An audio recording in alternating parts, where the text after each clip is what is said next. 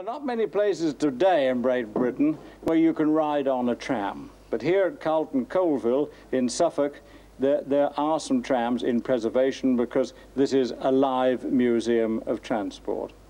My first memory of trams is when my mother in the late 1920s bribed me to come to Norwich in order to be fitted for a new suit to go away to school in, and the bribe was, you can ride on a tram.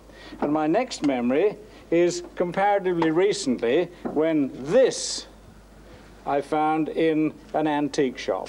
And it is a ticket board, complete with a puncher. And now, alas, it's a collector's piece. At one stage, it was possible to see 3 sorts of trams at once: steam, electric, and finally, the old surviving horse trams.